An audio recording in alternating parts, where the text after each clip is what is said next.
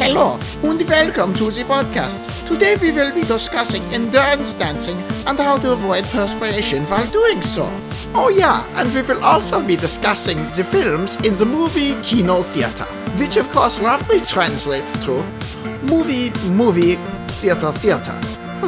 Das ist überflüssig, ja? Halt dein Klapper! Hello, welcome to the 6th episode of the podcast, Bonus Features with Alex and Robert. I'm Alex. And I'm Robert. So, did you catch the championship game? I caught the first 2/3, and I was like, yeah, I'm done. Yeah, it's a shame. I thought Michigan was going to get stomped. Yeah. And they did. They did. But they left a little bit to surprise for the first half. The first half was promising. Yes. And then, in typical fashion, the second half was not. Thus was the story of Villanova. Yeah. They were clearly the best team. They destroyed everyone. Yeah. All right, so moving on to non-sports related stuff. We're going to talk about some movies and shit. All right. First up, we mentioned this last time. The Terminal trailer came out. Yes. And it came out literally about a day after. Pretty much like within hours. After we recorded, it was up. Yeah. And my reaction from what sounded great on paper has changed. I'm not really sure how this is going to go. I can't really tell if it's trying to be serious or comedic or what its deal is. Yeah, I can't really place it either in a bad way. Like it looks like they're trying to go for John Wicky, Guy Ritchie. I don't know. Like if there's anything I will say, it's like the world looks interesting. Like literally the world. Like the cinematography looks cool. Like there's the one shot that's like an exterior of like neon lights and like reminded me of like the shots of like the Narrows from like Batman Begins. I'm like, that looks kind of neat, but like I'm not gonna see a movie because of just that. Like you got to sell me on the story too, which I don't know what this movie is really about. It's kind of about too much, it seems. See, that's kind of what I was thinking. I thought, okay, there's two assassins, but Margot Robbie is also clearly like shapeshifter mastermind. Yeah, who knows? She's also an assassin, and I don't know. And then Mike Myers is just kind of there, and he has a British accent this time around, of course, but not the British accent we all know and love. No, from Austin Powers. No, like a regular one, sorta. Yeah. But yeah, I thought this looks sort of like a noir, but I kind of thought noir's had its day. I don't. The only way to do a noir really as a modern one is you borrow elements from the old ones, but distance yourself from the specific tropes that are really easy to spot. Yeah, I feel like noirs nowadays it reminds me a lot of like the Western, because the Western and the noir are both very dated genres. So I feel like with movies like Thoroughbreds we talked about, or like Hell or High Water, it's like you have to update them to make them more modern, where they still have like the core thematic elements of what their respective genres are, but they're also just new and they're just more modern. Exactly, and this seems sort of stuck in the old, but it's in the future. Yeah, I'm not sure what to make of it. That's what I'm saying. I haven't seen a trailer this weird in a while, because normally when I see a trailer, I can at least tell if I think it'll be good or not. This I have no idea, because I thought this could either be terrible or amazing. I just I don't know how to put it. Yeah, and I mean, it at least looks like Margot Robbie's having some fun, so that's good. That's true. I'd like to see her in more things that look good. Yeah. I mean, I think she's good. Just Suicide Squad was not great. Neither was Tarzan. Oh, yeah. Focus was just okay. Yeah. Everyone says I should see Tanya, but I just don't know if I'm interested in seeing a movie about that at all. I think you might. I think it's worth a look. You seen it? Oh, yeah. It's good? I was a big fan. It's twisted in a good way. Her acting just seemed like weird in the trailer. Just seemed very not believable. She pulls it off, but it's the Allison Janney show. You come there to see her wreck shop, and she's pretty goddamn. I mean, she won an Oscar, man. Yeah. All right. It's worthy of a look, but hopefully this will be too. I don't know, but yeah, we'll wait and see. So up next, we got more news on the 3 from Hell sequel from Rob Zombie. This is not a joke, everyone. Danny Trejo and Clint Howard That's right. Ron Howard's brother have both been added to this. Two, I guess you could call them kind of that guys. Maybe not Danny Trejo, but Danny Trejo was at one point a that guy. He was definitely that guy. Clint Howard still is. He's still that guy for sure. He's not a that guy for me, because he's got a pretty unmistakable face. He's not a Dylan Baker that guy, because that's a whole different level of that guy. He's the Lizard Man. Yeah. From Spider-Man, remember? No, see, when I say Dylan Baker, I barely remember what he's in. I just think of his face. Right.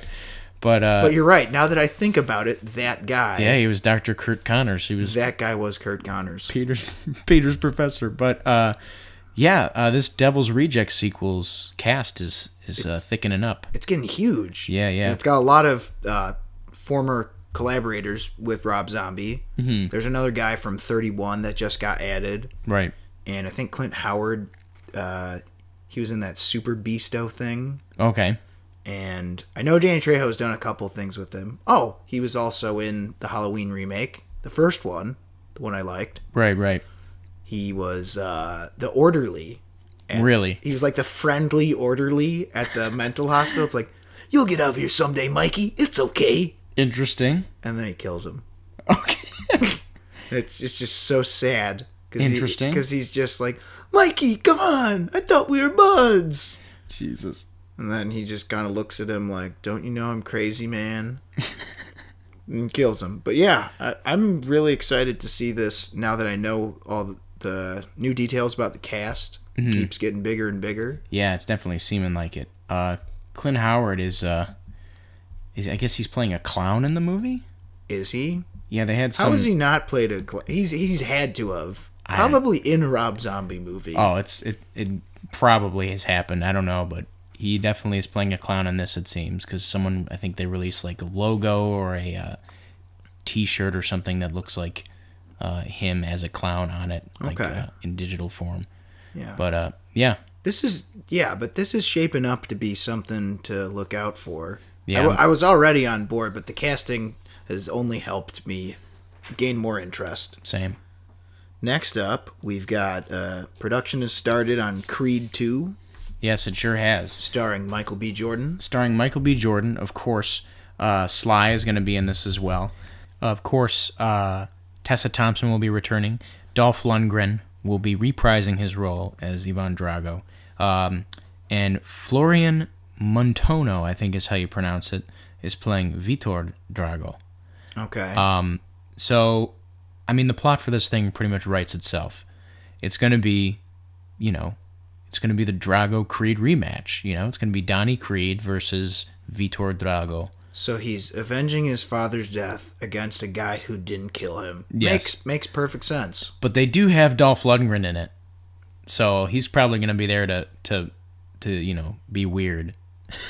I don't know. The sound's not good. I mean, I'm okay with it if it's written. I mean, Sly wrote it. Okay. So I mean, it's not as though we're having somebody take a crack at Rocky who's never done it before. Simon Kinberg. Yeah, no, it's not like some person's like, it's not a fresh take. No, it's nothing like that. It's like Sly's writing it. I'm not worried about the director. It's just that I have no frame of reference for who he is. His name is Stephen Capel Jr. He directed a movie called The Land, which is kind of like a Cleveland gangland drama, I think it was. Okay. But this, I mean, if it's half as good as Creed 1, I'll enjoy it. I'll be fine with it. I didn't end up seeing Creed 1 actually, because I'm weary about sequels to things that haven't been done in a while. Yeah. So I just didn't bother with Creed, but everyone said it was good. So perhaps I should check it out. I thought it was quite good. There were people who were hailing it as like, this is the best boxing movie ever made and best Rocky movie, and I'm like, that's all modern hyperbole. Yeah, bullshit. and I didn't buy into any of that. I thought it was a very well made movie. It was good performances. It's good to see the characters back, and I liked it a lot. And if this movie follows in that movie's footsteps, then I'll be more than glad. Okay. So when is this coming out or scheduled to? It's still slated to come out this year, November 23rd of this year, in fact. That's possible, though. Yeah, I think you can shoot a movie like this in a couple months. Maybe less than 2. Okay. You know, because there's nothing, you know, this isn't Avengers Infinity War, you know, where it's like, this is an event. It's shot in 3 different countries and all that. And all these different formats, IMAX, and it's not. It's a smaller movie. I feel like they could get it done. Okay. All right, moving on. Zachary Quinto, is that how you say it? Quinto? Yes. Zach Quinto of the Star Trek series says that there's actually multiple scripts in the works right now. Mm-hmm. There's one with, of course, what we've been hearing, Quentin Tarantino. Yes. There's another by Simon Pegg and his writing partner, whoever that is. Yeah. And then there's a third one. Did they say who the third one was by? I can't remember. It's just other screenwriters, but this really doesn't surprise me too much, and I feel like this is just the way it works now, sort of. Yeah. Because there is at one point 6 scripts for Wonder Woman. Yeah. And they just kind of rolled the dice. All right. Well, this one. Yeah. Yeah. It's interesting because there are 3 very viable, well, at least 2. I think the third one we haven't necessarily determined who they are yet, or I don't think it's been revealed. No, I thought they said who they were. Well, we definitely know it's Simon Pegg and Doug Jung for the first one. Yeah, and then Tarantino is writing the second one. Yeah. I actually didn't know that this Tarantino Star Trek idea was going to include the cast of the current Star Trek. I thought it was going to be an offshoot thing, like including a different Kirk and a different Spock.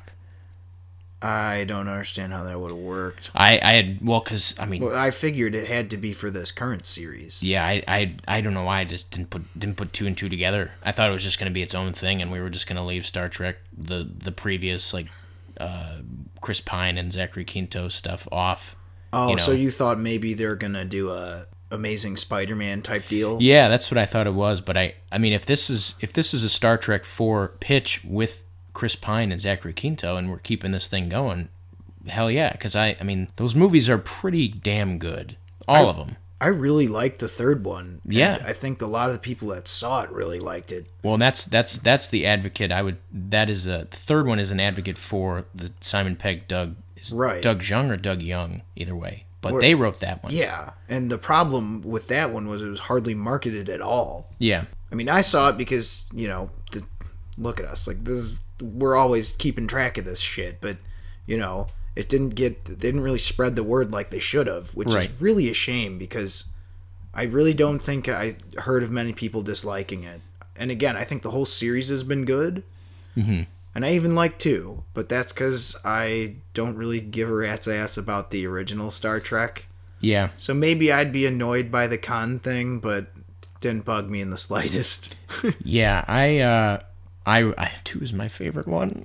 Yeah. I know that'll piss off a lot of Star Trek fans just because it's so closely tied to Wrath of Khan, which is a movie I've yet to see.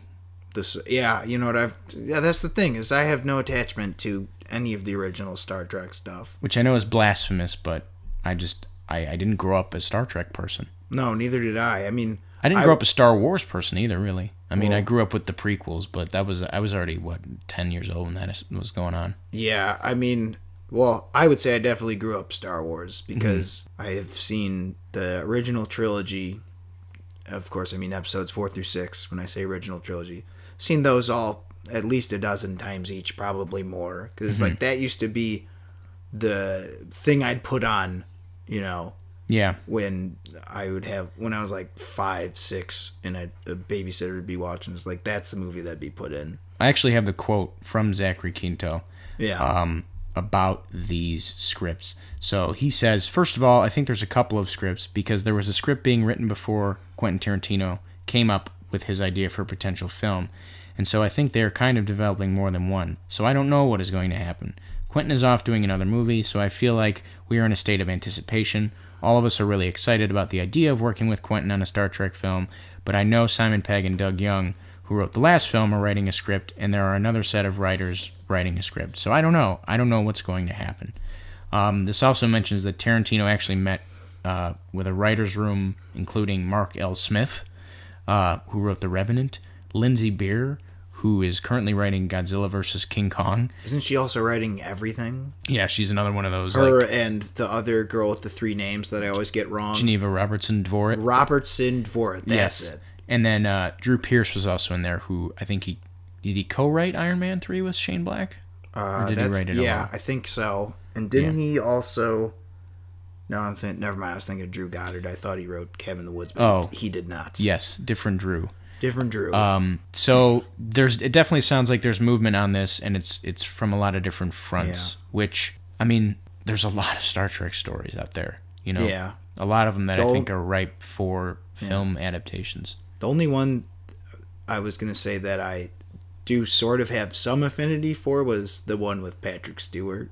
Oh yeah, because I watched that like occasionally when I was like a real little kid. Yeah, was it Next Generation? Yeah, I don't think I understood it at all. No, it was just on. You're a Picard guy? It was just on. Okay. UPN or whatever. That's what I was saying. Is like maybe we'll get do you think eventually down the line in these Star Trek movies we'll see Picard come in? Because that happens in the actual original continuity, right, of films. Like Kirk dies and then like he passes like the baton to Picard like in some other dimension or some shit. See, but that's the thing is I don't know anything about like canons or timelines. Right. I barely can keep that shit straight for things I follow. Right. You know?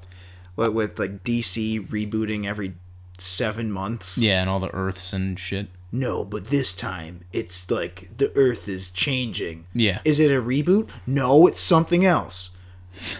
Okay, fine, it's a reboot. Yeah. I wish they would just... Yeah, but anyway, back to Star Trek. Like, They're pretty damn known for doing a lot of that.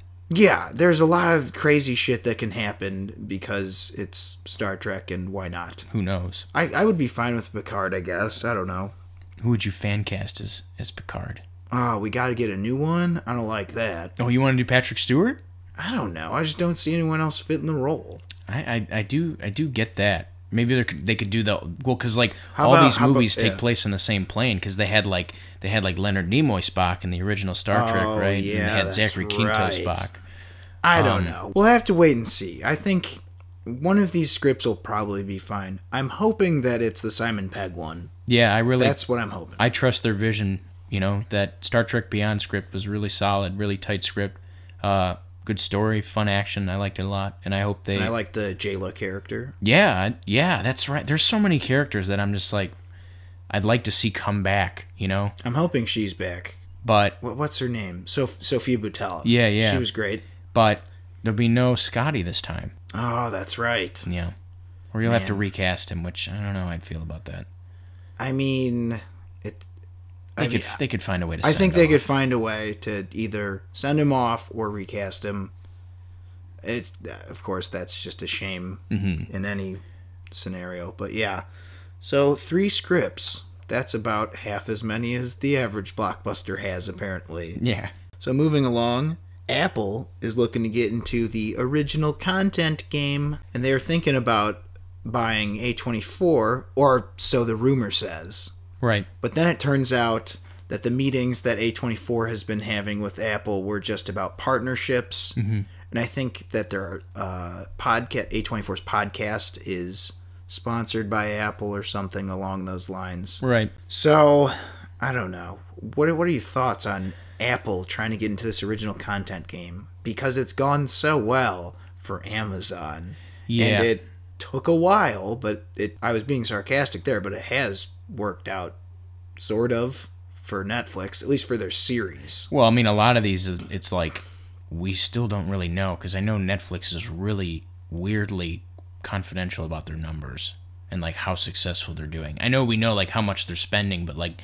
the viewership numbers and like the profit numbers are very they're just kind of scant, you know, like they'll come out every now and then in like trickles and we'll get like little tidbits, but the data is just kind of very scant right now. So I don't know. But this doesn't surprise me. We see a lot of like big companies like these starting to do that now. You know, you had Yahoo try and do it.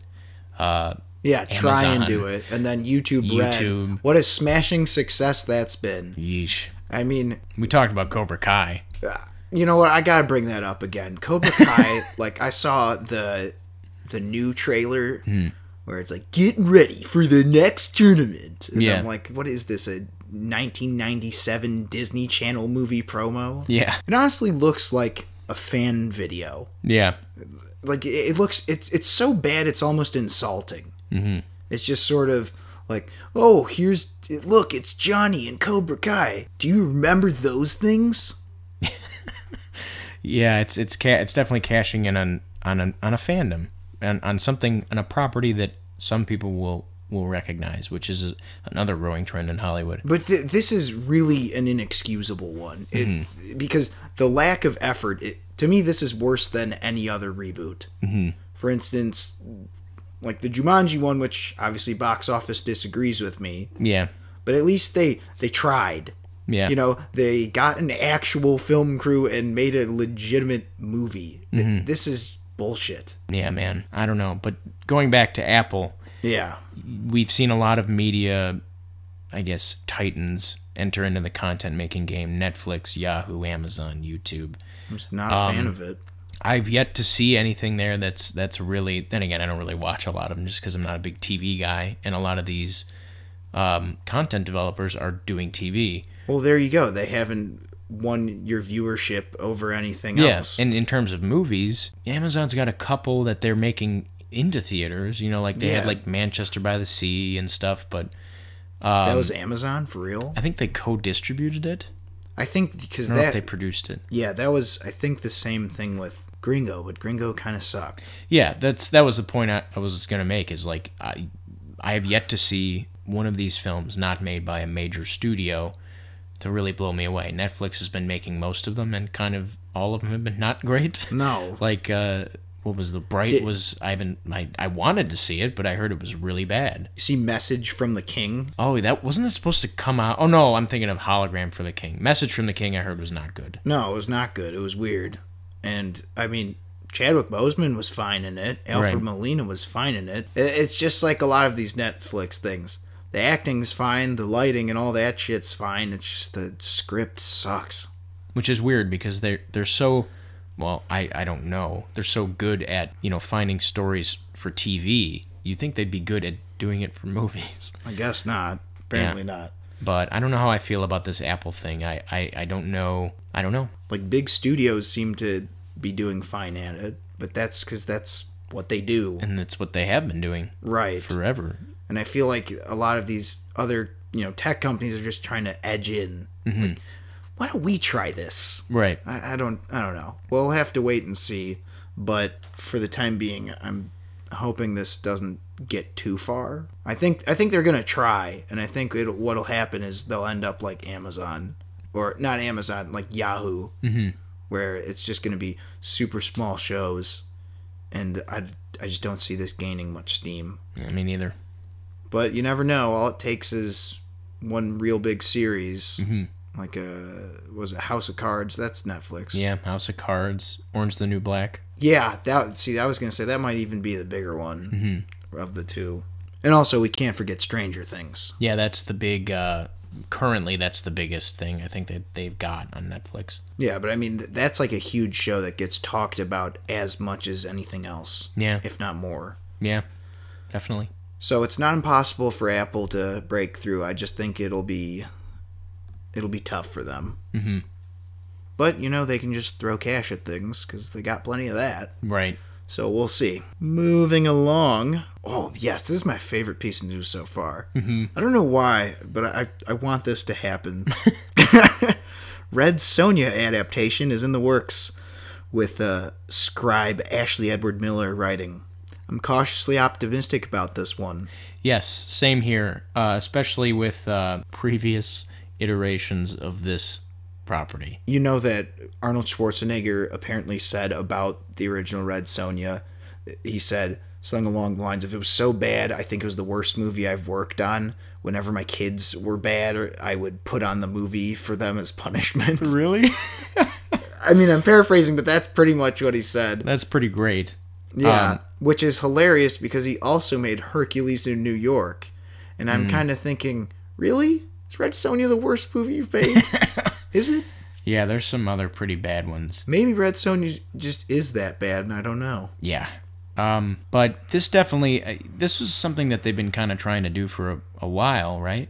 Red Sonja, they've been trying to do a remake of it for a couple years.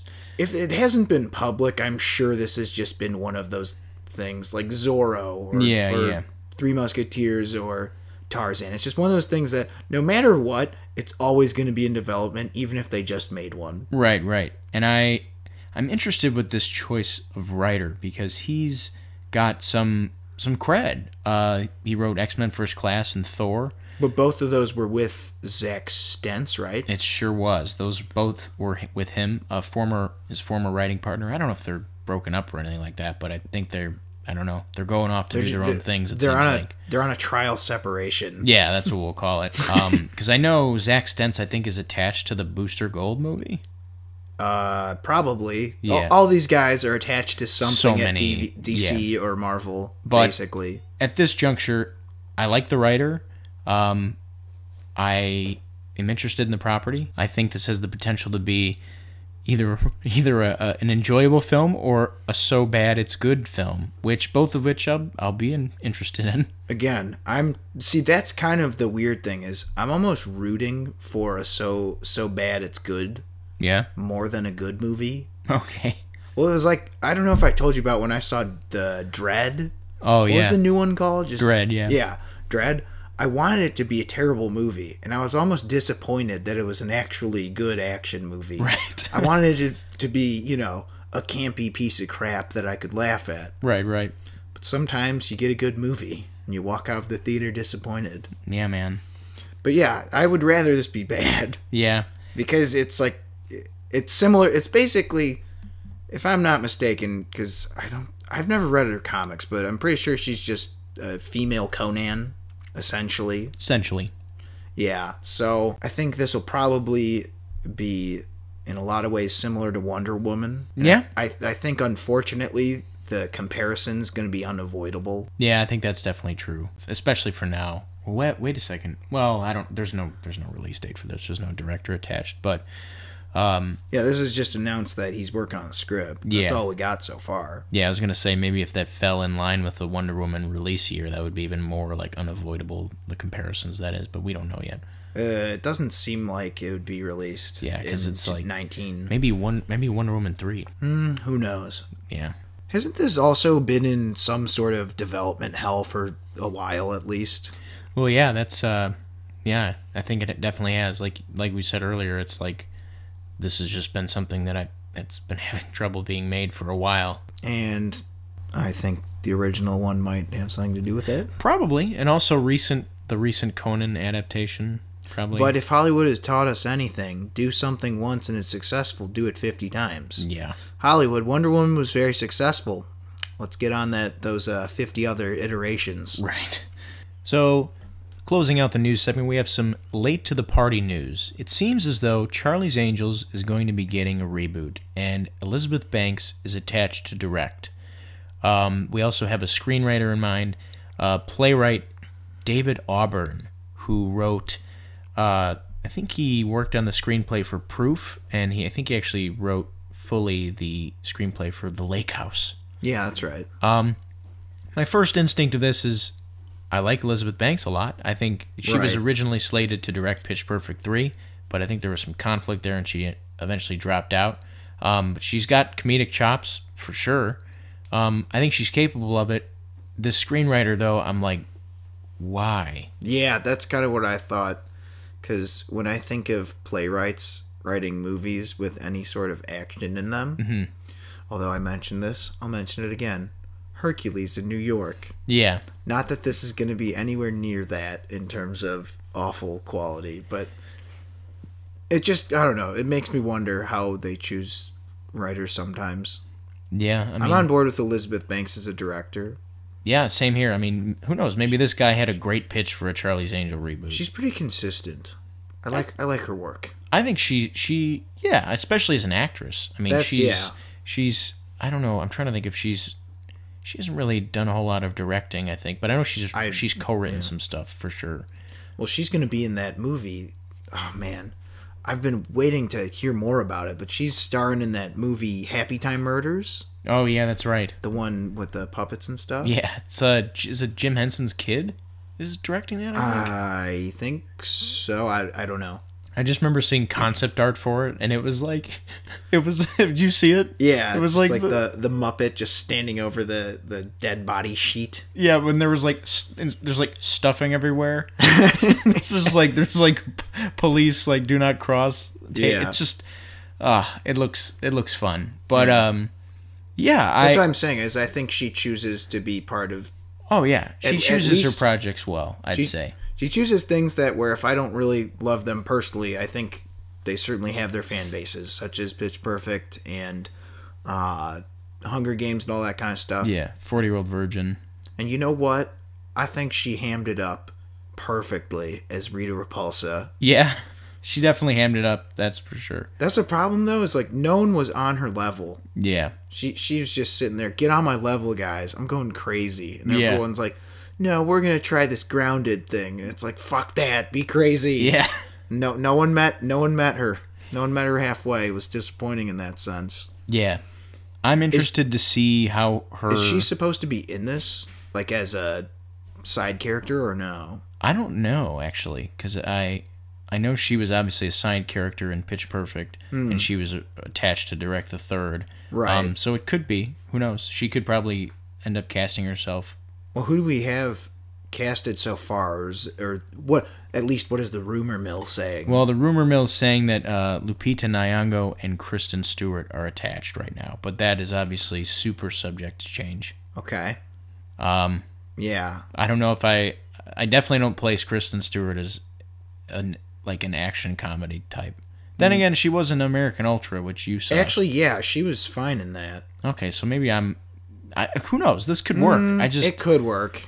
I look at this and it's like the original Charlie's Angels. She just doesn't seem like a super, I guess, fun movie actress. Yeah, Lupita Nyong'o would be fine because she was in Black Panther. Yeah, I feel like she's multi-talented. Right. But with the original Charlie's Angels, I feel like that cast is like you kind of know what they're going for. Like you get like Cameron Diaz, Drew Barrymore, and Lucy Liu. It's like, okay, so mostly funny with some action. That's what I'm wondering. It's like, what is this?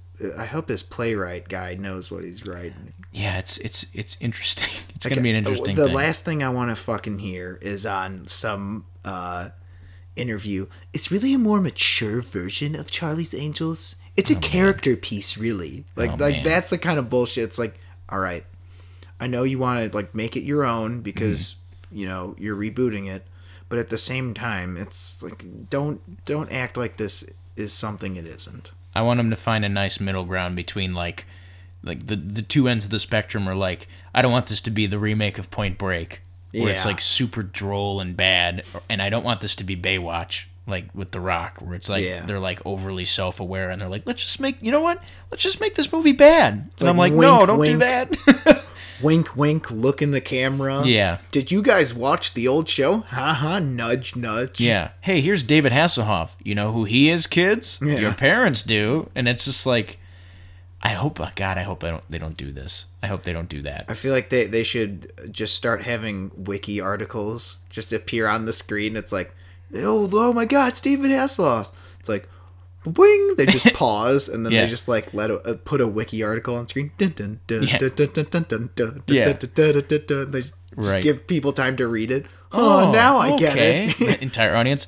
Oh, oh man. I'd like to see a balance here, but yeah, I don't know. I'm kind of on a question mark like place. You know, I'm like I got some questions. The last time they tried to do any iteration of any sort was that. It was a TV show, right? Yes. Wasn't it on NBC, maybe? Oh, God, I'm not sure. NBC, ABC, whatever. It was one of the networks, and it lasted, what, a season? Maybe? The original? No, the second show. Oh, God. Oh, man. So the third iteration. Oh, Jesus. So this will be I think it was NBC.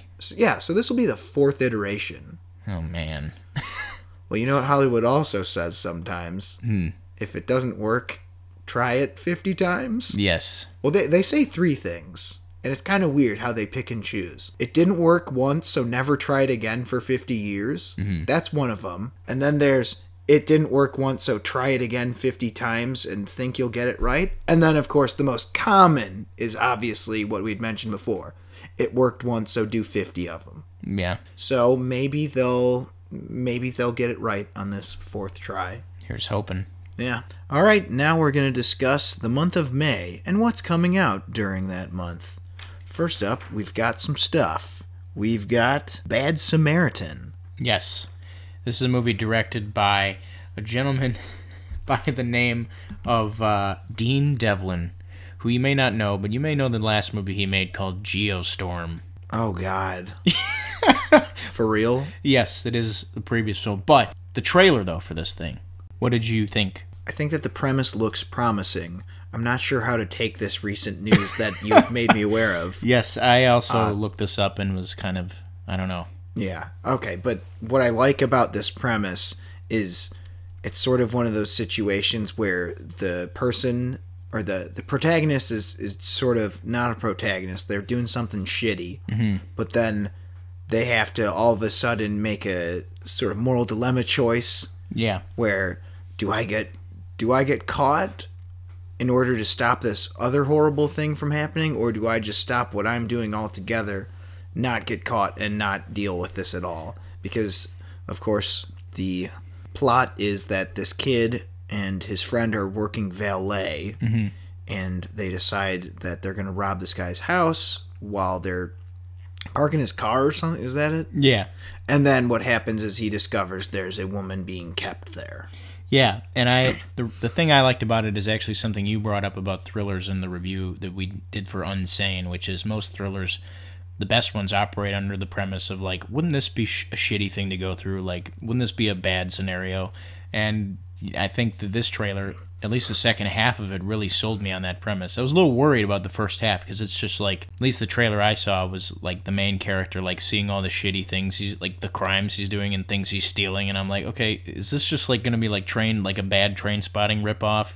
But then we get into what the movie's actually about, which is he steals David Tennant's car and goes to his house, and then obviously finds out that there's a woman who has been kidnapped and is being kept there. Right. And another thing that I like is, you know what? I like seeing David Tennant as the bad guy. Okay. He's a good bad guy. He was, of course, Purple Man, one of the stronger elements of the Jessica Jones show. And obviously he's, mostly known for his role on the Doctor Who television series, but I like seeing him more villainous, and I think he plays a real creep well. Yeah, he does it, and it looks like he's sort of got them sort of caught in a game scenario because he realizes that the spot they're in. Yeah. So, I like it. Yeah. All right. So then after that, we've got Batman Ninja, which technically is being released on April 24th on the internet, but May 8th on the DVDs. Yes, and technically... And the Blu-rays. And technically we have kind of already discussed it. We've already discussed the awesomeness that is the Batman Ninja trailer and all the glory of Sumo Bane and said other characters. Shogun Joker and all that mess. So, I don't know if there's not much else to say. I'm looking forward to that. So am I. I'm thinking I'll wait for the DVD. Yeah, probably same here, I'm thinking. Okay. And then after that, we've got Breaking In on May 11th. So here's another movie that was on the list that I didn't know who was directing it. James McTeague directed this, who did V for Vendetta and Ninja Assassin. You remember that guy? No kidding. For real? Yeah, this is that guy. Okay, I was already interested because it looked like, I don't know, it looked kind of weird, and it looked like it might be good for some of the wrong reasons. Right. You know what it kind of reminded me of? And I'm pretty sure it's the same producer, if I'm not mistaken. You ever seen that movie Obsessed? Yeah, a little bit. with Beyonce and Ali Larter. Yeah, I think I know. Who's the male lead in that? I think it's Idris Elba. Is it? It might be. Yeah, it was just like when he was younger. Yeah. Will Packer is the producer. He does a lot of those, like, Obsessed, Girls Trip, Was it Idris Elba? Oh, let's check. I don't know, it's just bugging me. Yes, it is. It is Idris Elba. Okay, I thought sounded right. Yeah, another Will Packer thriller. This definitely looks fun. I mean, Yeah. I noticed I said fun and not good. No, yeah, I would say that's kind of how I felt about this. Yeah, I'm hoping it is. Looks silly, but it looks like it's got a decent amount of action. Yeah, there's another... And it's interesting, too, because Gabrielle Union has her spin-off TV show where she's a cop coming out soon. Oh, that's right, yeah. So this will be interesting to see her in a more extensive action role that isn't Cradle to the Grave. Yeah. I like Gabrielle Union. I'd like to see her come back up on the uptick. Yeah. I was a big Family Matters fan as a kid. Okay. Like me some Urkel, like me some Reginald Vell Johnson. I hear that. So that's breaking in. And then after that, we've got Terminal, which we've talked a decent bit about. Not sure what to think of it. Oh, man. Wow. So that's coming out the same weekend. As Breaking In? Yeah. You only got one. What do you choose? I mean, I might end up seeing either both. Or I might end up seeing both. But let's say you can only choose one. What you got? God, this is really a bad choice because I could see both being either decent or really bad for different reasons, you know? Yeah, that's true. Like, I could see Terminal being, like, decent or, like, a really good time because it's so bad, or if it's, like, so bonkers or weird. It just, like, doesn't work. Yeah, or I could see it just being boring, you know? Yeah, see, that's what I feel like Breaking In might do, is it might be, like, too much space between the action. Yeah, God, I don't know. I might say Terminal just because I like the colors of it, and maybe I'll get a better looking movie, but you know what? Yeah, it's hard. It's a hard choice. Weird, you know, you could flip a coin. You'd say Terminal by a hair. By a hair, just a little hair. I'd probably seriously just flip a coin. Yeah. So yeah, if I had to choose, I think I might choose.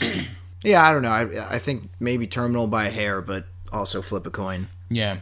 The next movie on the docket is Deadpool 2, which we've talked about a little bit. Talked about the last show, I believe, but okay. I'm cautiously optimistic, I guess. Right. Is that? Because that's May 18th. Mm-hmm. Is there anything else coming out that weekend? There is the next movie on this list, in fact. Writer-director Paul Schrader's First Reformed. Oh, well, that could be pretty interesting, but this seems like a rather obvious choice if you have to choose one. Yeah, probably Deadpool 2. David Leitch. Yeah, and while First Reformed will definitely act as some good counter-programming for Deadpool 2, because it's a little different kind of a movie. Even though they're both dark. Is the only thing they have in common, least common denominator. Well, but Deadpool is funny dark. Funny dark, but this is just dark. Yeah, I watched the trailer, and at first I thought, is this just about a priest losing his faith? And I was a little bored, and then shit goes all sorts of sideways. It's like the Bad Samaritan trailer. You're watching it, and you're like, is this just about a kid being an asshole? And then you see what the real thing's about, and you're like, oh. Yeah, because it's like Amanda Seyfried comes to him, and she says that her husband's part of an eco-terrorist group. Yeah, and he's like building bombs and stuff. I love how she just says to him, don't tell anyone, okay? Yeah, like, I'm gonna have to tell, like the ATF. Yeah, no, I'm not keeping your secret. Yeah, this is so... The trailer really kind of took me by a good surprise. Like, I was like, okay, so this is... First of all, the past couple Paul Schrader movies... have not been good. No, like, he had one where it was called, like, Dog Eat Dog, and then the other one with... what's it called? The other one with Nick Cage called, like, The Dying of the Light, and then, like, he had the Lindsay Lohan one before that. They all just look like really kind of cheaply made, not great, kind of thin characters and stories. Whereas this is, like... First of all, first frame, you're like, this looks like an A24 movie. And it is. And it just... one of the quotes in the trailer was like, it's like Taxi Driver, but for the Live Leak generation. And I'm like, okay, those are two things you're catching my... You don't hear Live Leak mentioned in critic reviews. Yeah. Because that's kind of like, it's like, what did he say? It's like Taxi Driver meets like videos of people doing drugs. Yeah, it's like, excuse me, it's what? And then they show the big reveal, which is like, obviously Amanda Seyfried's husband and all that mess. And I'm looking forward to it. I'm just, There's one shot, though, that I thought was a little weird, and I'm hoping it's just a dream sequence, because otherwise I don't know how I'm feeling about this. Yeah, it looks kind of surreal. No, it is, dude. He's just floating. Yeah, I'm thinking that's either a drug trip scene or some kind of a dream. I hope like hell it is, because if there's a supernatural element added to this, then that just seems completely dumb. Yeah, and it'd definitely be something new for Paul Schrader territory, I think. Either that, or maybe it's some idiotic art house type thing. Like, have you ever seen what is it, Bad Lieutenant? Yeah.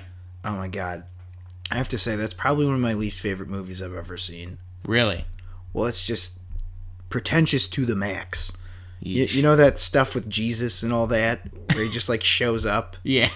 I'm just hoping that the shot I'm talking about in this trailer has nothing to do with any sort of, scene that's at all similar or of that ilk from Bad Lieutenant.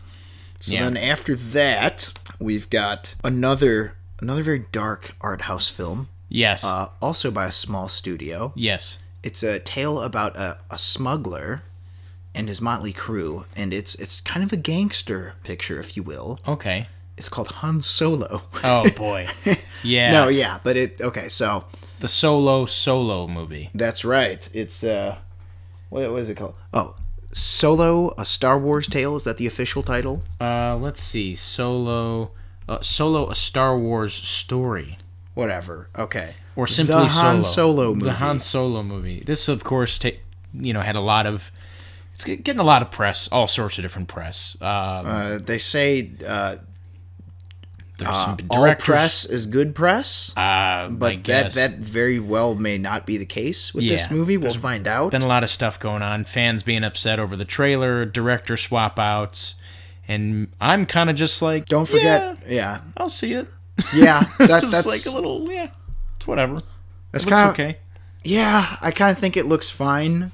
I mean, the trailer, it's weird. I can almost tell that they're not trying to give you too much, which is perfectly ideal in most scenarios. Mm-hmm. But it also kind of seems like, I could see this trailer also hiding. Yeah, that what it are might they not, hiding? It might be hiding that it's not great. I mean, I think it looks fine. I don't think it's going to be anything like mind-blowing or right. I'm just kind of I kind of feel the same way about this.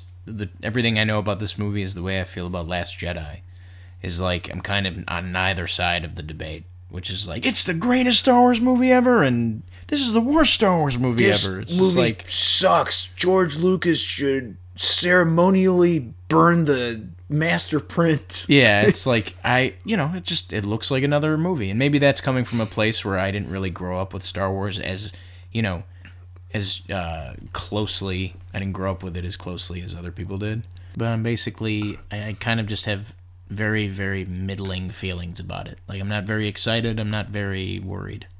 I guess this is sort of a positive thing. I have pretty low standards for this. Yeah. I'm not expecting anything amazing. Mm-hmm. So as long as it meets my expectations, that's fine. Yeah, it could. I think it very well could, since they're not as I stated, they're not very high. No. So that wraps up May pretty much, but one thing that's interesting to point out is there's not a ton of blockbusters this year. Right. Because it seems like traditionally, in the last few years, March has been sort of a pre-summer warm-up. Yeah. And then April's a little breather, and then May is the beginning of the summer season, I guess. Mm-hmm. But really, there's two big blockbusters in May since Infinity War moved to April. Right. Because it's now just Deadpool and Han Solo. So that's just kind of interesting how that's sort of changed the way the movie scheduling has gone. Yeah, it's a little bit more interspersed now, it seems. Definitely. All right, so that does it for the month of May. Hey, moving on, we've got some reviews. Actually, just one, so not plural. But anyway, Robert, you saw Pacific Rim Uprising, did you not? I sure did see Pacific Rim Uprising, Alex. All right, so did you see the first one? I sure did see the first Pacific Rim. Did you like the first one? I like the first one a lot. I feel like it's, the better version of a lot of the latter Transformer films. you know, where the action is definitely the main part of why you're seeing the film, but the characters don't suck. They're fine, and the action is prime, like, it's prime cut action. Like, it's pretty great. I like the first one a lot. So I was very, I don't want to say excited, but when I heard that there was love for it enough for them to get a sequel, I was kind of glad, because I know it didn't perform very well here. It made most of its money overseas. What a shock. Yeah, it makes pretty much the most sense in the world. But I was glad they made a sequel. Then I saw the movie. It was bad. You know, so it sounds like the first one was definitely better. Oh yeah, it's without a shred of doubt better. Okay, so I guess my main question is, since the reason I never saw the first one, or the second one, obviously for that matter, is aside from robots and stuff crashing around, which I can get in other movies, maybe not Transformers, but just in general, I just didn't see anything appealing about the characters outside of the robots and the monsters. Yeah, it's that issue kind of to the max in this. The characters are even more stripped down. You know, there's no Stacker Pentecost, who is, you know, Idris Elba's character from the first one, who is kind of a badass. You don't have a protagonist that's like really, well, I don't know. Maybe the protagonist is kind of on the same level, but you don't have the side characters aren't there. They do stuff with Charlie Day's character, and the other scientist that, you know, he's friends with, played by Bern Gorman. I think his name is Gottlieb in the movie. But, you know, they were kind of the comic relief in the first movie, and now I won't get into spoilers, but they do something with that relationship. Should we just get into spoilers? Because I don't care. Okay, we'll talk about spoilers. So Charlie Day's the villain of the movie. Okay. And it's dumb. It's terrible. It's a horrible, horrible idea. And especially because he was the comic relief in the first movie. And, like, he's supposed to be a character you root for. And, like, they do a whole corruption plot thing where it's like, the kaiju, the people the kaiju, like, big bads in the other dimension, like, they call them the precursors. Mm-hmm. They're, like, infecting his mind and stuff because he's, it's just not, it's a bad part of the movie, if I'm being just blatantly honest. It sucks. So, what you're basically saying is what's wrong with Transformers movies, particularly the latter ones, is also a problem here,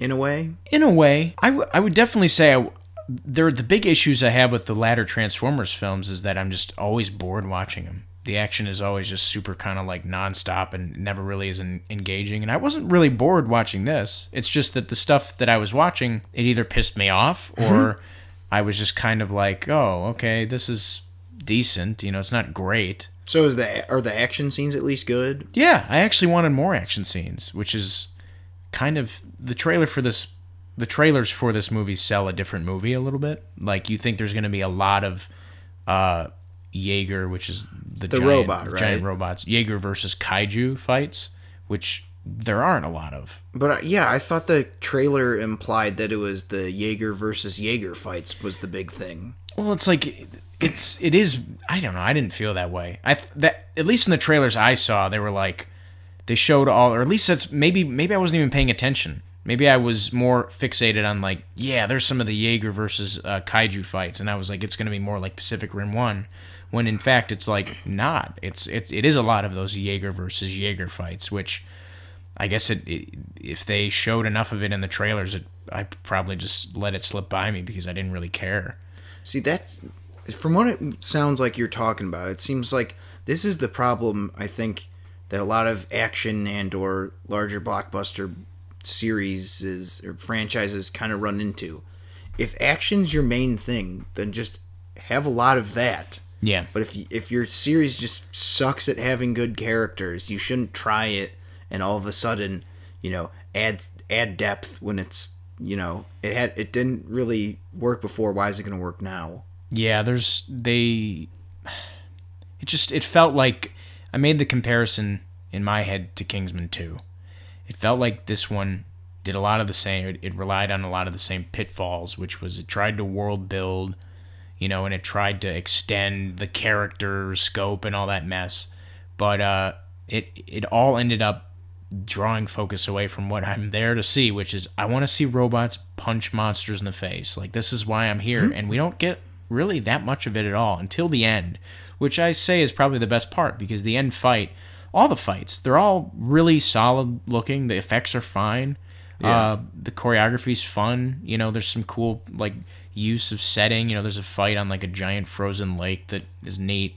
Yeah, that part looked cool in the trailer. Yeah, but they do stuff with the plot where it's like, I know what you're trying to do with this. Just don't do this. Let's just see more fights.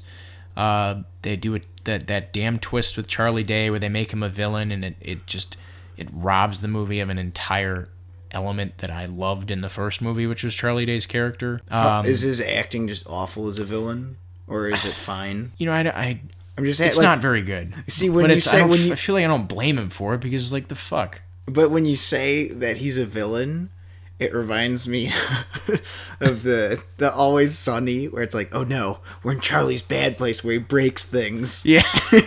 And he has the blanket over his head. Hello. It's just a little bit. That's why it's so ridiculous, though, because you're like, I don't see, and that was the case in Pacific Rim 1, is I don't see anybody else. Like, Charlie Day's not a Daniel Day-Lewis, where it's like, wow, yeah, this guy is a different person. It's like, it's Charlie Day. Right. But it was just wrong. It felt weird and out of place, and it felt like a bad decision. It was a bad creative decision. It didn't pan out. That's the problem, is I think when people don't like the fact that they make something simple, you know, and it's just an action movie. But you know what? You could make it just action, but have it be really awesome, like Hard Boiled. Right. There's maybe 5 minutes of dialogue in that movie. Right. Hard Boiled is it's just like nonstop shooting, but it's John Woo nonstop shooting, so it's done really well, and it's artfully done. And it's like, just be satisfied with what you're good at. Don't try and rock the boat. Oh, well, maybe if we have this twist that no one's gonna like, that'll get the audience, that'll win the respect of our peers. And it might sound like I'm ripping the movie to shreds, but I'm only really doing that because I enjoyed the first one a lot. No, I know what you mean. I had super, you know, I at least wanted this to be like, you know what, screw the critics. I thought it was a good time, and it's a good time, but I definitely get why critics don't really, you know, like it. It's you know, it tries to do too much. It juggles too many subplots and thematic things and socio-political things, and I'm like, I don't really care about it. So the main plot is what exactly? Without going into a ridiculous amount of detail. So basic plot. The basic plot is John Boyega is kind of a party boy, and he's Idris Elba's son from the first movie. So he's like Chris Pontius. Yeah. He's a party boy. Pretty much, yeah. He's but not as fun. Okay. Yeah. So he's like, you know, kind of a screw up, but kind of reminds me of like what they tried to do, what they did do with Captain Kirk in the first Star Trek, did and succeeded in doing, making it better.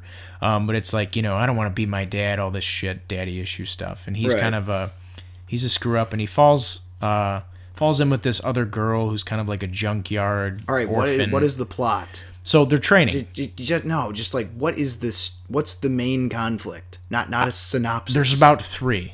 So the main conflict is these kids trying to figure out how to fight in these Jaegers. There's also a conflict involving drones, and it's about this Chinese company that's creating Jaegers that they don't need to be piloted by people anymore. They can be piloted by drones. Okay. And then the movie kind of turns into Charlie Day uses these drones to open a new breach in the ocean, which is basically a rift in space-time that is what the first movie's about, where all these monsters climb through. Okay. And that's going to end up, you know, destroying the world, basically, in short. But there's a couple different things this movie's about, and that's the problem. Is like, okay, so the first half is about like John Boyega trying to teach this girl and like these other cadets or rangers or whatever, like how to fight in these Jaegers, and then it's the second half is about them kind of trying to figure out how to save the world. But there's some other mess in there, like this shit about drones. Like, I'm like, I didn't want to see this. Like, this is not what I wanted. Like, it reminded me a little bit of like Jason Bourne, like the most recent one, where it's like I didn't see that because I thought it looked bad. Well, it's like it reminded me of that, because there's like a lot of talk in that about like apps and like, you know, like social media and like spying and stuff, and I'm like, this is not what Jason Bourne is about. This is about, like, Jason Bourne's a man on the run thriller, and you're neglecting that fucking simple premise right now. Right. I think that's what it sounds like the issue here is you can't juggle so many things at once. Yeah, it spreads itself too thin, and it suffers because of it. And it's not as if like any of what they're trying to do is like particularly awful. Like the coming of age stuff is like, it's fine. It's just I've seen it before, and it's not what I wanted to see in this movie. But let me again reiterate that when action is happening, it's very entertaining. Like, there's great action scenes, and the effects are really fun, and the choreography is awesome. But I wanted a little bit more of that and a little bit less of the everything else the movie's trying to spring on you. Okay, so it sounds like I made the right decision to not go see it. Yeah. What would you give it? I'd give it a soft 6. Man, that is like the harshest soft 6 out of 10 review I've ever heard. And again, it's very harsh, but it's because the only reason I'm giving it that much more of a higher score is because I like the property a lot. I think it's fun. It's a fun idea. Okay, so this is like X-Men: The Last Stand is a soft 6. Yeah. It's like or a 3. Out of 5. Right, because when X-Men: The Last Stand is on, I mean, when Magneto's throwing the Golden Gate Bridge around, it's like, yes, this is what I wanted to see. But then when they're killing half the cast, you're like, why are you doing this? You're just yelling at the screen. Right. It's kind of like that with this. Yeah. And instead of killing Cyclops, they make Charlie Day the bad guy. Off topic, speaking of yelling at the screen, I forgot to mention this. Mm-hmm. So, you know, a couple weeks ago we were talking about annoying theater habits. Yeah. When I saw Unsane, anytime someone was getting like stabbed or like hit like their head against something, yeah, this person literally screamed like, "Oh!" Really? It was so awkward. I mean, like, ah! It's like, calm down. It's just a movie.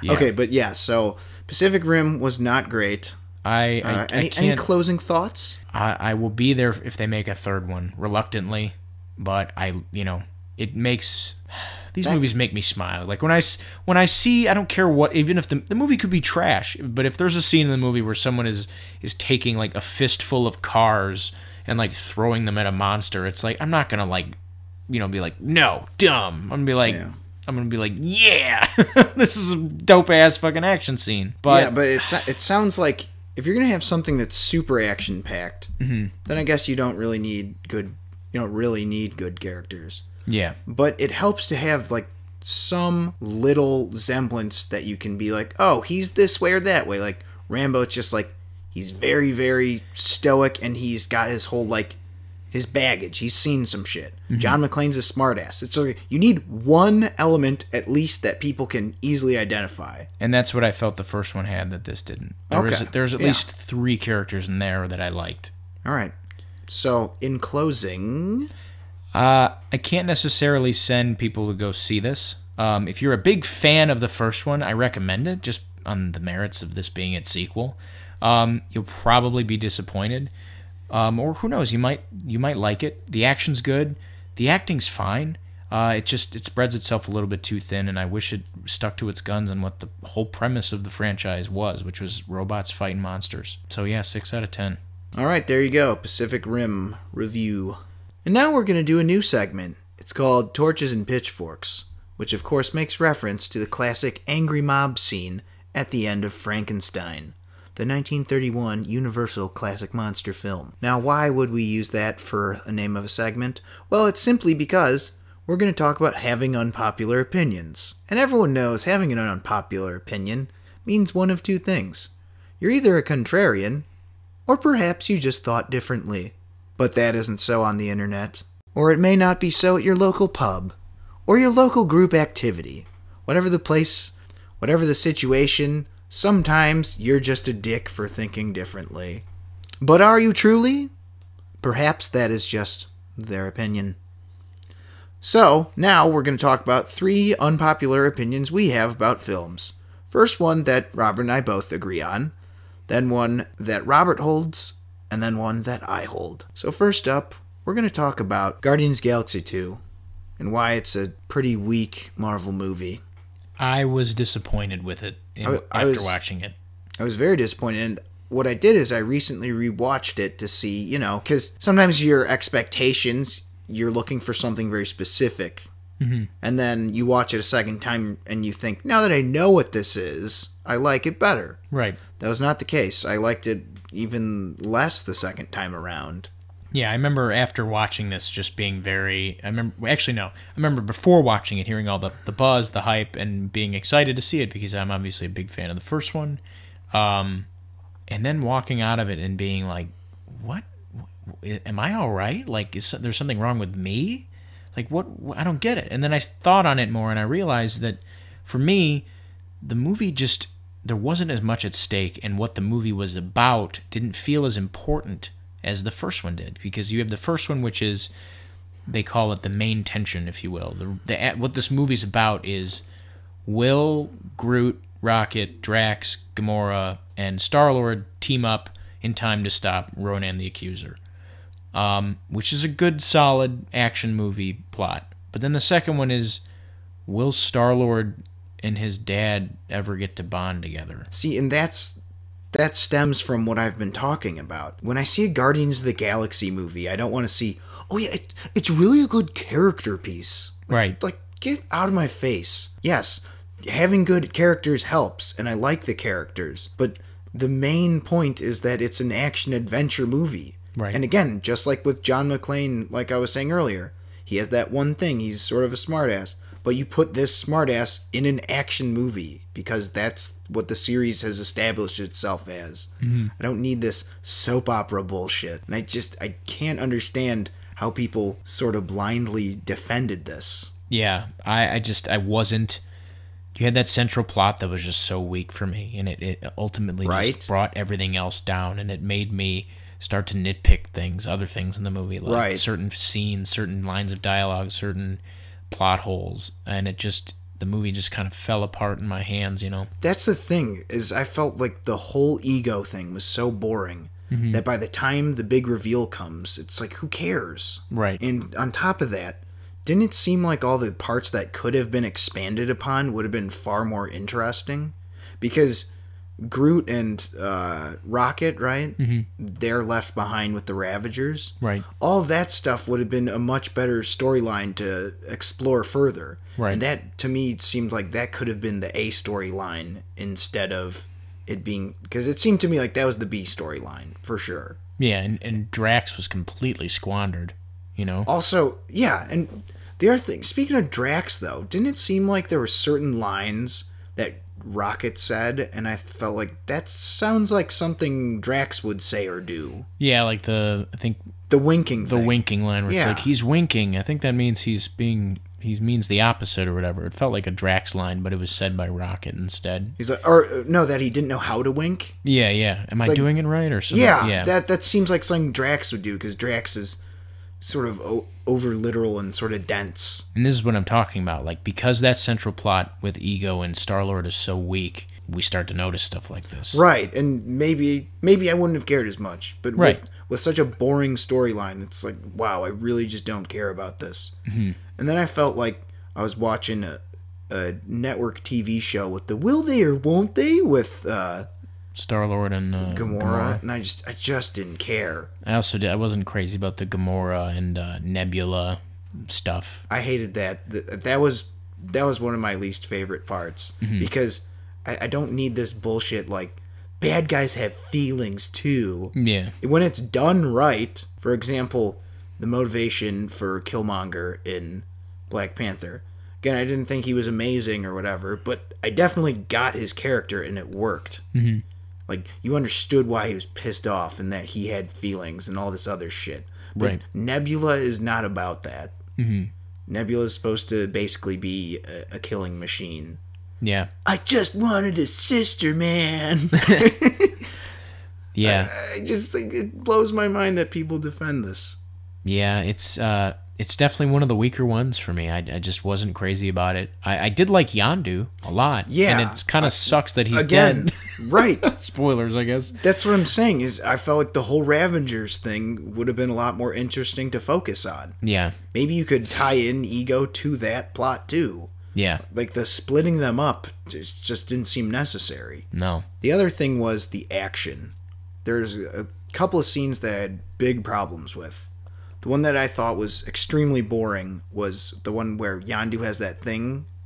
You know, the little... Oh, the arrow? Yeah, the arrow that he whistles around. Mm-hmm. He just walks through and then just God mode, just kills everyone in there. And it's like it takes him no effort at all. Mm-hmm. And it's not interesting. There's no stakes. Right. Because even like in Ragnarok, you know, when Hela's just wrecking all those dudes on Asgard, she still has to do stuff and like move, and there's still danger, like imminent danger. She has to like have offensive moves as well as defensive ones. Right. She still has to do things. Like, even though she does it pretty much with ease, he literally just walks and the arrow just wastes all these guys. Mm-hmm. That's so boring. Yeah. I thought that was, it's almost like unforgivably boring. I thought that the final battles of Guardians of the Galaxy 1 and 2 also are pretty starkly different in that this one in 2 it's so small scale in comparison, even though it's not. This takes place over like an entire planet, you know, volume 2, but it felt so small because it only involves like 5 characters. It's really the Guardians crew. And Ego, and then the Ravagers at the end show up, right? I think. Yeah, they do. Or what's his name? The one played by James Gunn's brother. Yeah, I can't think of his name, but I liked him in it. Yeah, that's what I'm saying. There's another good character, and it's just right. To me, that would have been a better point of focus than like, wow, we're on a planet, isn't it beautiful? Yeah, but in the point being, in Guardians 1, you had the final battle there take place on Xandar with like all those ships, and like they make that shield, and like Ronan the Accuser's ship comes in. It's like there's so much at stake. Like, and hundreds of thousands of people are dying. You know, it's like a crazy. It's crazy, and this just didn't amp it up for me. This was just one guy with laser powers versus another guy, basically. Yeah, and I mean, it did look cool for the most part. It's just, to me, it was too little, too late.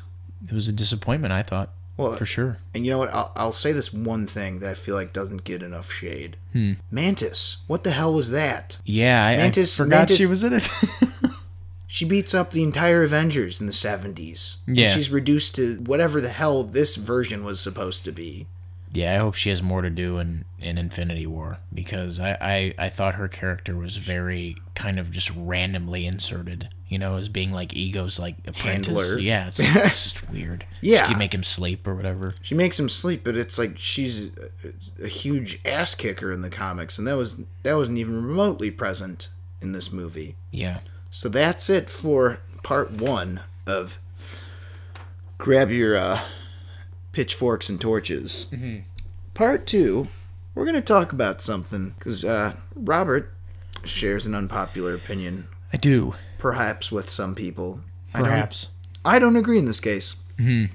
We're, of course, talking about, Robert, you didn't really love The Breakfast Club all that much, did you? Not all that much, no. I did not love it. But, okay, when you say didn't love it, what does that mean, 3.5 out of 5? Yes. Between a 3 and a 3.5, I'd say. So for me, like a 6.5 or 7-ish. Oh, 6.5. That's rough, man. I you know, for me, it's there's a lot in this that I just didn't. I wasn't a huge fan of. I didn't think it aged very well. You know, there's a lot of jokes in here that I was like, this would have been funny if I had grown up with it at like 11 or 12 years old. And I get why people like it, and I get why people treasure it, because they probably grew up with it at that age, and those jokes informed upon their personality. But I didn't have that. I just didn't. I didn't grow up with it. So watching it as a 20-year-old, jaded piece of shit 20-year-old, I was just kind of like, oh, it's not a bad movie, and I definitely think it does some things very well. It's just, I think it's kind of, in addition to being a little, for me, it doesn't age particularly well joke-wise, and sometimes even subject matter-wise. It's structured weird, you know? It felt like there's like 10 minutes missing from the movie. Like there's a sequence at the end where it's like they all have that I actually like the scene where they're all just like talking, like in their high on the second they're all coming floor together. Yeah, I like that scene, but then it's like there's literally like it's like cut to Ali Sheedy's hot. Like it's like literally like she's hot now. She put on makeup. And then like her and what's his name? Kiss. What's the guy? Michael Anthony Hall. No, other guy. Estevez. Emilio Estevez, the Mighty Ducks guy. Ali Sheedy and Emilio Estevez kiss, and then it's like cue. What's the song? Don't You Forget About Me. And I'm like, the movie's over. Man, it was representational about like, oh, I'm just a, lumbering dumbass jock, and she's like, I'm weird, and it's about them being different but coming together. And of course, they'd probably never be friends after this, but that's not the point. It's about like, whoa, we're not so different, man. So that was actually something I liked different. I actually no, because I've been in situations like that where you're like at like a church event or something, and there's like two like. I was the geeky kid, of course, and like there'd be like a popular dude and like a jock and like a popular girl, and we'd all be like chill with each other for whatever we had to do, and then go back to school, and we like just pretended no one existed. It's like that, like in Outsiders. It's like, if I see you around, I can't say hi or whatever. Right? Wait, what? Isn't that Outsiders? I think so. It's like, no, it's before the big fight. They're like, oh yeah, yeah, you're all right, but we still have to beat the shit out of each other tomorrow. Yeah. Yeah, I like what the movie did. It's just I had the misfortune of growing up seeing other movies that followed in the footsteps of Breakfast Club, doing similar things. But being a 20-year-old and watching the OG, if you will, seeing the movie that originally started all of that, I was like, yeah, I know all of this already. So I wasn't entirely thrilled by it, but please believe me when I say I get why people love it. And I don't think it's a bad movie. I personally wasn't a big fan of it. That's crazy, man. I'm going to say in its defense, Judd Nelson. He's great. He's great, man, because he's like the crux of the group when you think about it. He's the one because he's so obnoxious, but sometimes obnoxiousness in his case is a way of reaching out. Well, he's trying to make a connection, man. Yeah. He's trying to connect you just didn't get it, Robert. Trying to connect by sticking his head in Molly Ringwald's pants. Yeah. As I mentioned, there's some stuff in there I'm like, okay, this was 1980 what? Yeah. So that was probably not his best approach. No. Okay. But ignoring that. Yes. Ignoring that, I think it's a movie about people coming together. Yes. And, I like the heart of the movie is pure, even though the means are like, I don't know if that would fly nowadays, but I mean, what movie, there's going to be very few movies of yore that do. Yeah, I mean, that's pretty apparent in most 80s movies. Yeah. But, I'll admit I didn't love it, but I did like it for the most part. Okay, fair enough. So, in its defense, I say that you're crazy, but that's, again, in the great words of the dude, well, yeah, that's like, that's just your opinion, man.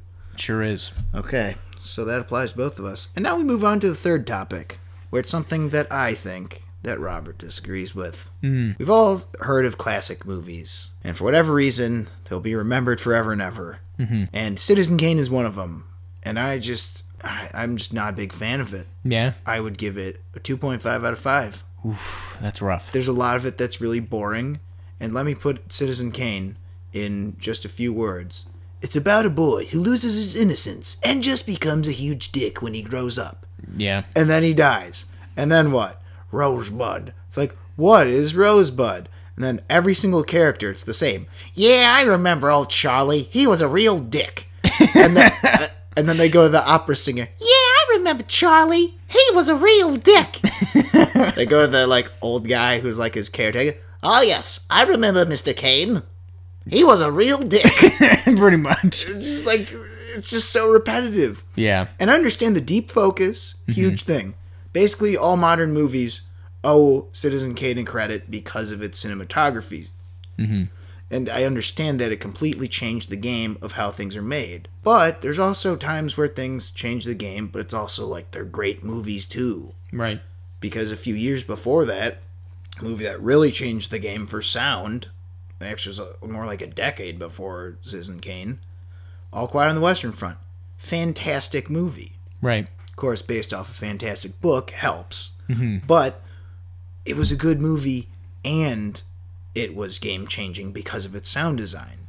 So this, I feel like people are too hung up on the fact that, oh, it had flashbacks. Oh, it had good cinematography. But it's like, did you watch this movie? Like, was this entertaining to you guys? Yeah. Just the rise and fall of a man who was a complete dick to everyone. Yeah. Who started off kind of cool, but then became more of a douche as he got older. Citizen Kane. Like how would you, like, make a trailer for that? I just don't know how you do that. Surprisingly, I sympathize with a lot of what you're saying. I do think that it's like, I don't necessarily agree that it's the best movie of all time. I can see why people feel that way. Before you continue, that to me is like an outrageous statement. Yeah, like, I already disagree with that. Yeah. But I do think it's I like the movie a lot. And I think it all comes down to a matter of preference. Like, obviously, a dude being a dick for 2 hours is probably not going to be fun for some people to watch. But it's not. It's also not fun. It's just like, it's boring. Yeah, it's not going to be entertainment. But for me, just imagine the, like, radio announcer: a harrowing tale of a man who becomes a dick to everyone. Yeah, see it in theaters. It'll make you laugh. It'll make you cry. It'll make you say, "Wow, this guy's an asshole." Yeah, but for me, I was entertained by it at least, and at most, I was pretty damn entertained by it. Like, Orson Welles is super hammy in this, and it's hilarious, especially towards the end when he gets all the makeup on and he's, like, throwing shit around his room. Like, I love how, like, that last scene. It's just so, like, actory. I love it. Where he's just throwing all the shit in his house. It's like, oh, I get it. He's got a lot of stuff, but he's empty inside. Whoa, man. Deep. But think about it. If without that scene, we wouldn't have that same scene from The Room where Tommy's doing it to all the stuff in his room. You know what? I haven't seen The Room from start to finish. That's okay. That's fine. We'll get to that later. Yeah. But you know what? I know a lot of people who weren't big fans of Citizen Kane, and I totally get why. It is very, it's a little bit more of a slow burn. It's got a little bit. The subject matter isn't very juicy. The characters can be considered a little dull. I dug it. I thought it was really, really interesting and kind of an intriguing story of, like, what wealth means and if it means shit at the end of the day. But I totally get why, like, people would be like, yeah, it's kind of boring. Yeah. I kind of feel about it how Peter Griffin feels about it. Did not care for The Godfather. No, not that. When he's just like, he's just like, Rosebud, and then it, like, cuts to Peter. It's like, it was his sled. Yeah, I just saved you 2 hours. Yeah, that's just the way I saw it. It just didn't do much for me. Yeah. Now, again, it wasn't a terrible movie. I just didn't see anything particularly of note about it, other than some cinematography. It's interesting how you are able to communicate an opinion without resorting to hyperbole or aggrandizement or exaggeration. Okay, what I meant to say was, okay, first of all, I'm going to send this article to BuzzFeed, and it's called 23 and a half Reasons Why Citizen Kane is the Worst Movie Ever. And then I'm going to make a follow-up article called 23 Reasons Why Everyone Arguing with Me in the Comments Section is a Bad Person. Yeah, pretty much. But yeah, that's in a sense the purpose of this segment, right? Is because we can come to the table and disagree on stuff reasonably. Yeah, I mean, like... And like, even agree on things. Like, I'll agree that, Breakfast Club is, like, a cherished film. Like, I'm not going to deny that. And I agree there's some dated humor. Right. But, again, it's just a matter of, like, how much does that bother you or me in our scoring system? Right. And also, when we're, giving each other shit, like, how dare you say that? We're just kidding. Yeah, we're just razzing. We're just razzing. That's what this segment's about. So remember, if you'd like to grab a torch and pitchfork and tell us why we're wrong, go ahead. But maybe think twice. Yeah. Because don't be a dick. Pretty much. Don't be like Charles Foster Kane. Or Judd Nelson. Yeah, that's right. Or Ego. Don't have an ego. Yeah, don't have an ego like Ego. All right, that does it for grab your torches and pitchforks. All right, so now we're going to move on to our game segment. For our first game, we have a new one called Guess That Movie Based on the Foreign Title. So as some of you may be aware, or maybe not, movies have to be marketed differently across, the globe, and that includes changing the titles of certain films here and there. There have been famous examples all throughout history of movies having, different titles and such, funny ones, interesting ones. So what we're going to be doing here with that premise is we're going to be feeding each other some of the foreign titles for films and having to guess what those movies are. Best out of 5, and we each have 2 lifelines for the 5 questions that we are allowed to use. So without further ado, Alex, would you like to start? All right, yes, I would. All right, Robert. The first film in Brazil is known as Hard to Kill. In Czechoslovakia, it's known as Deadly Trap. Obviously, that's formerly, as Slovakia and Czech Republic are now separate countries. And in Spain, it's known as Crystal Jungle. Predator? Wrong. The answer was Die Hard. Oh, because it's a building? Well, or the glass? Yeah, I think they meant like urban jungle or concrete jungle. Of a gun. Okay. Google Translate, man. Yeah. All right. Interesting. Okay, so this film, in Argentina, it is known as Nothing to Lose. In Bulgaria, it is known as At Any Cost. And in Estonia, it is known as Through the Fire and Water. Backdraft? It's actually Hell or High Water. Oh my god. Yes. That seems so obvious now that I think about it. Yeah, some of these are tricky, man. Some of these are real tricky. Okay, fine. 2 can play at that game. In Turkey, this film is known as Kid Game. In Poland, this movie is known as Fun Child. In Greece, this movie is known as She Looked at Satan. I'm going to guess Child's Play. Damn it. See, what was it? Child Game or Fun Child? Fun Child. That gave it away. That was a good one. That was. I think you might be getting this one. In Hungarian, it is known as Press Baby Press. In Turkish, it is known as Full Throttle. And in Estonia, it's known as Rhythm of Escape. Baby Driver? Yes, that is man. Baby Driver. Because I figured Press Baby Press. It's just such an odd verbiage. Clearly, I think that maybe meant drive, baby drive. Yes. Like accelerate, press on the accelerator. Floor it, something, yeah. I don't know, who knows. Okay.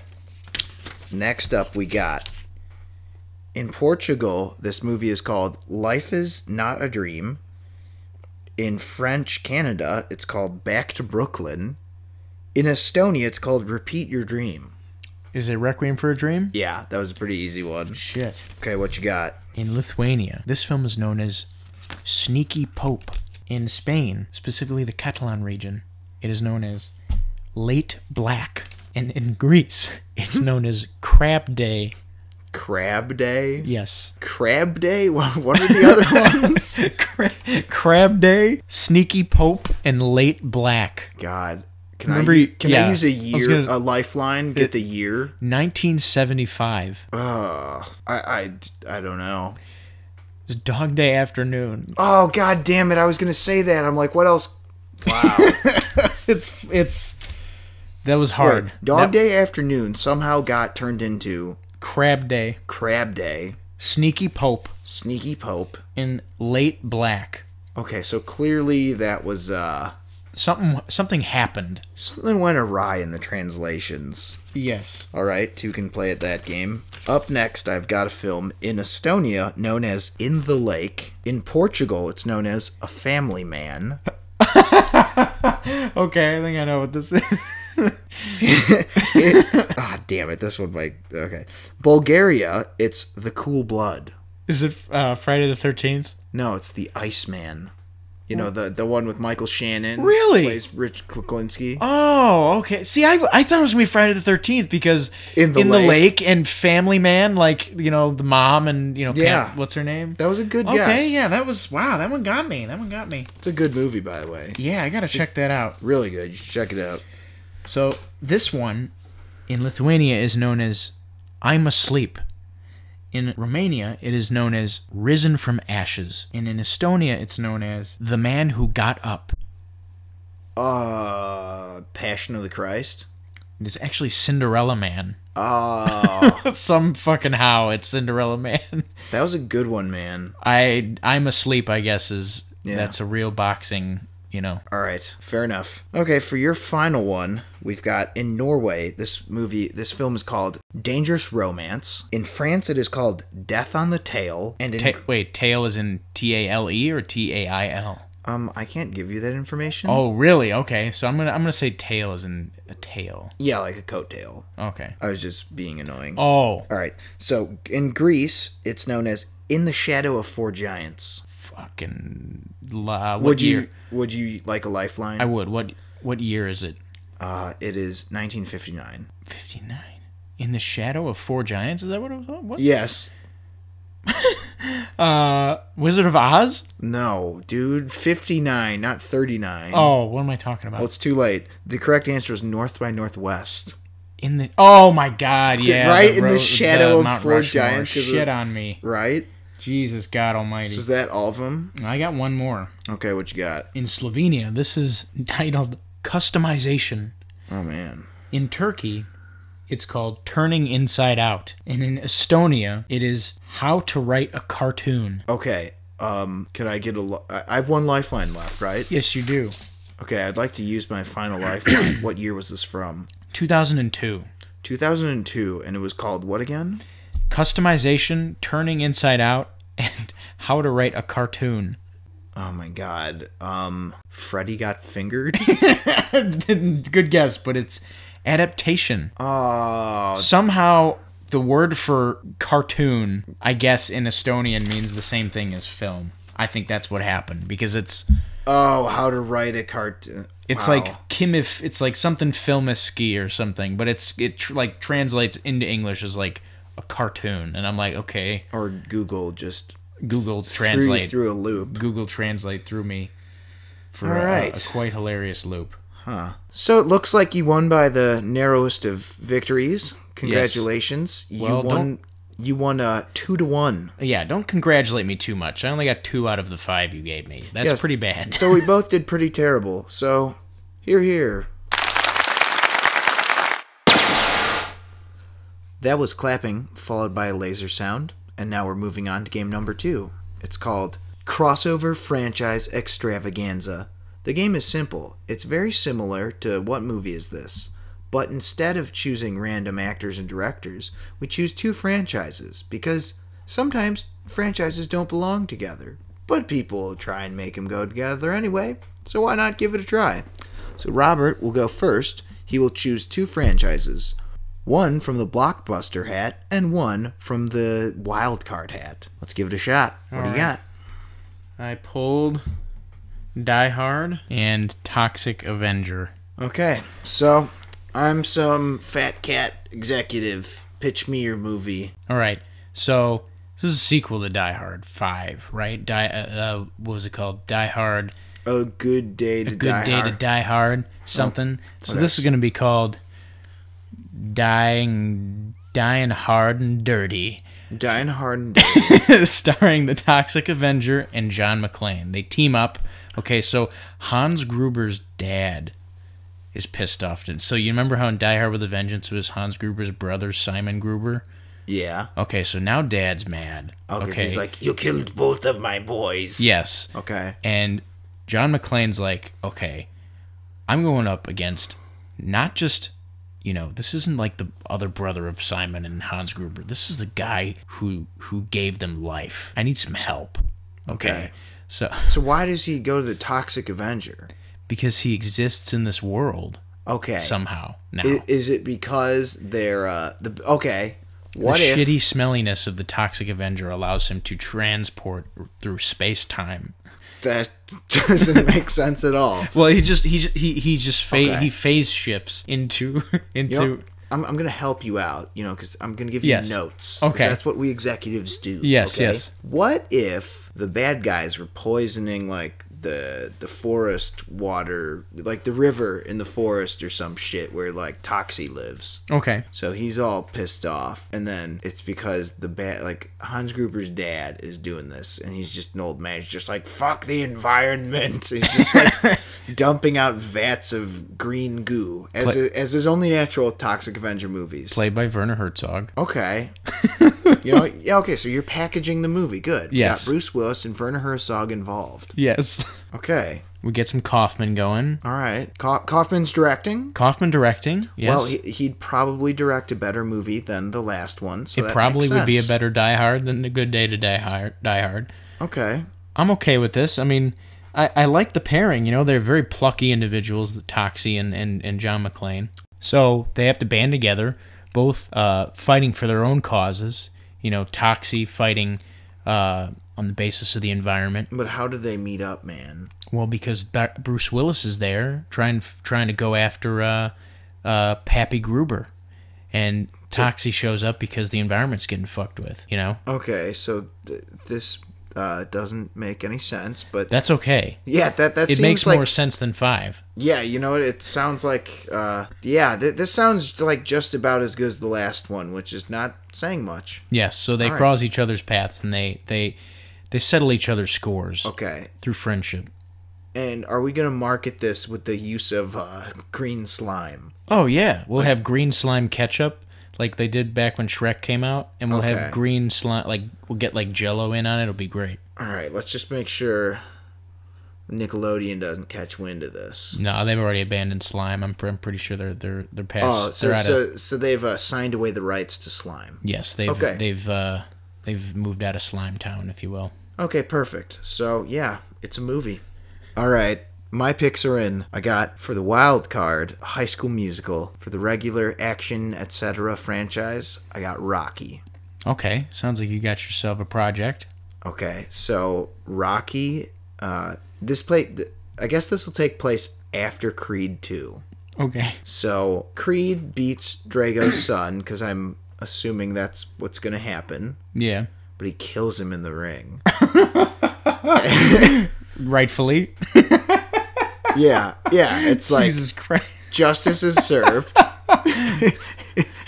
Okay, so justice is served, but Ivan Drago, he finally sees the errors in his way.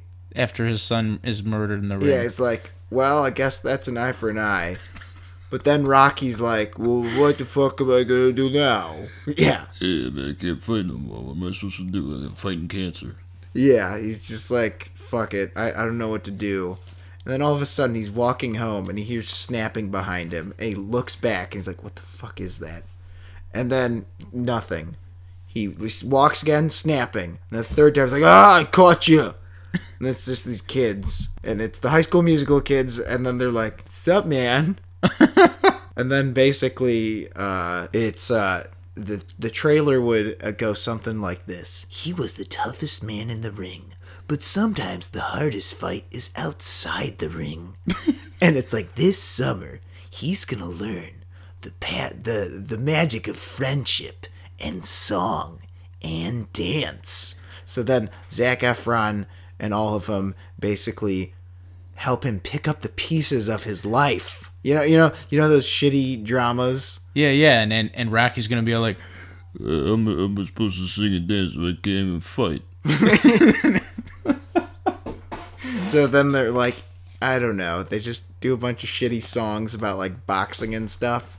Okay. And the ending is Zac Efron's character and him are like doing a pantomime of a fight, like choreography style, but then he just cracks him for real, and he kills Zac Efron.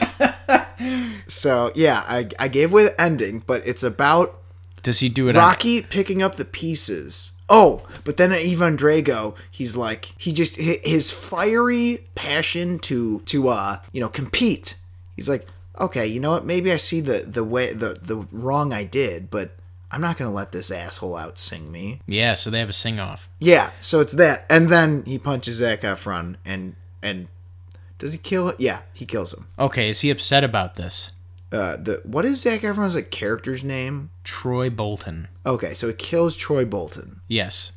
Is he But upset? it turns out that Troy Bolton was not dead. He's just a method actor and took this weird drug to stop his heart. Okay. And then Rocky cries on stage because he didn't mean to kill him. Okay. And then it's like, at the end, he taps on the shoulder. He's like, you finally learned how to, like, express yourself, man. You did it. I thought he actually killed him, and I thought Rocky was going to get all mad at himself and then challenge himself to a fight. You know what? I like your idea. Let's add that. So he starts punching himself, but the music's like, the music's like really intense, but it's like It's the music from the cat fight scene from Russia with Love. Yes. Dun dun dun dun. Yes. But imagine he's just beating the shit out of himself. Okay. All right, so it's a movie? It's a movie. All right. All right, so I drew my two. From the regular blockbuster hat, I chose RoboCop. Okay. And from the wild card bin, I chose Spy Kids. Okay. So, fade in. The Cortezes are going to Detroit. Okay. Cortezes? Oh, the kids, the family, going to Detroit to just, What year is it? Present. No, wait, no. When does RoboCop take place? Oh, shit, I have no idea. 20 years after the last RoboCop movie. Not the remake. These kids are like 40 now? Yeah. So it's going to be called Spy People. Spy People. Spy People. So Spy Kids 5. What are they on? This would be 5. This would be Spy Kids 5. Spy People. Spy Kids 5. Spy People in Detroit. With RoboCop. Is that's the title? It is a title. Okay, that's going to be a little tough to market overseas, but hey, they can come up with their own title. That's right. As we've learned, yeah, they are no slouch when it comes to thinking of crafty titles. Okay, so Spy Kids 5, Spy People in Detroit with RoboCop. Yes, the movie. Okay, we can add that too for clarity. Okay, so they're going to Detroit and for vacation, of course, because why not? But shit gets real when they walk in on a gunfight between RoboCop and some ruffians. And, like the Toxic Avenger Die Hard movie, they get wrapped up in each other's shit, and they realize that RoboCop needs some help. He's not the machine he once was. He's getting old. He's Peter Weller at this point, so he's still pretty old. He's like 70. Okay. So they decide to help him out, but RoboCop teaches them some things, too, that they aren't spy kids anymore. They have to become spy people. Teaches them how to shoot suspects in the dick. Yeah, this isn't about knocking people out or making them slip on jelly or anything. This is about murder now. This is murder. Okay, so he's just like, you kids, you're too soft. You kids have to kill people now. Yeah. They do the whole dead or alive, you're coming with me bit. And Machete actually makes a cameo, of course, because... And he's just like, this is what I've been trying to tell you, kids. Yeah, this is what I've been trying to do for the past 2 movies. It's just like, tell them they need to kill more. Yeah, Machete sounds suspiciously like Tony Montana in this one. Okay. As you just heard. This sounds like I don't know, man. This one's gonna take some work. I'm not feeling this. Okay, I really thought I had you with with Detroit, but I was wrong. Okay, how about this? They've finally... I'll help you out here. Yes. They finally have built the district. Okay. Yeah. It takes them 50 years in the future, but they've finally done it. But it's all made of, like styrofoam.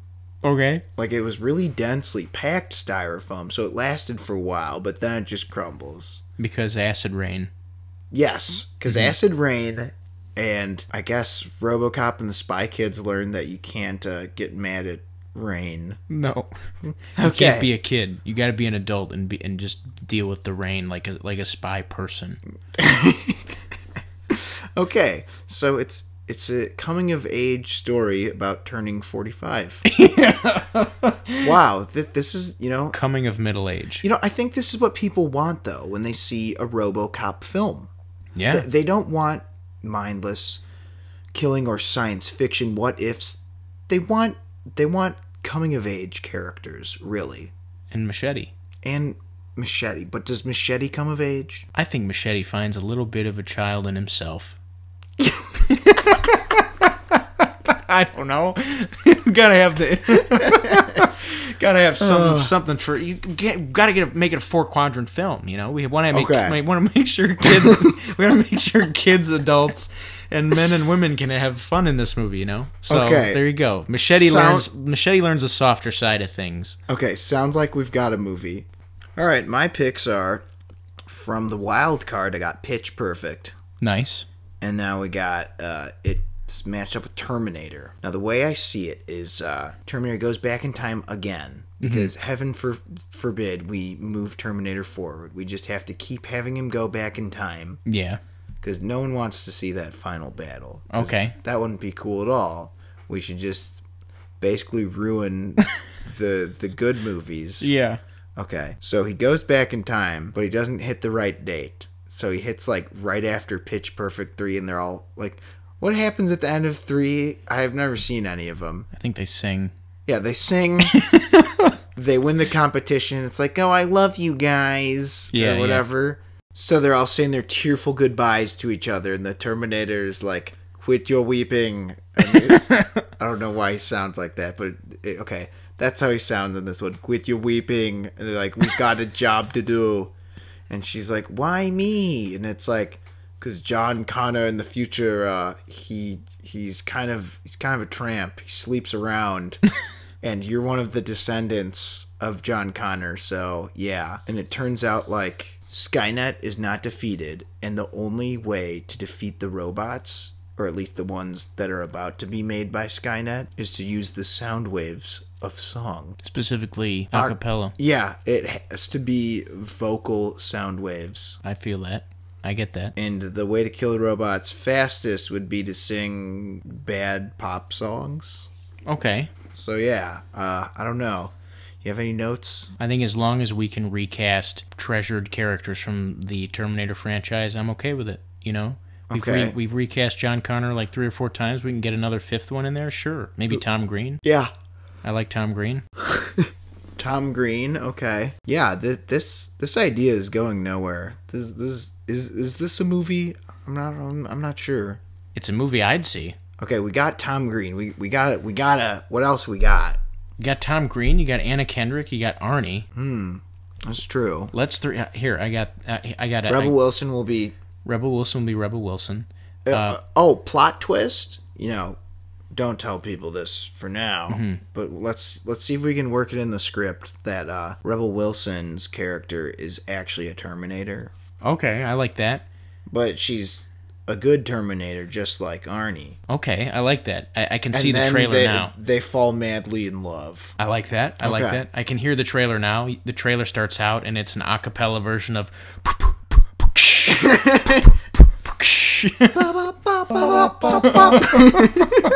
I'm okay with this. I can see the trailer. I can see the poster.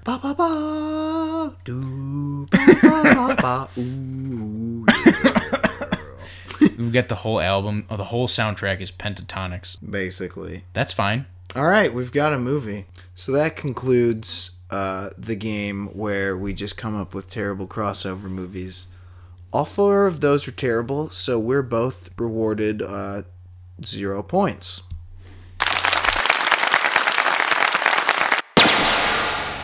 That was clapping, followed by another laser sound. And yeah, that concludes this 6th episode of this podcast. I know this particular episode's a couple days late, but we'll be back on track with a regular Friday schedule for episode 7. And if you like this podcast, feel free to give us a like or shout out on our Facebook, SoundCloud, or YouTube pages. Thanks for listening. And next week, stay tuned for segments such as more reviews and a segment called Public Shaming, where we give each other shit for movies we haven't seen.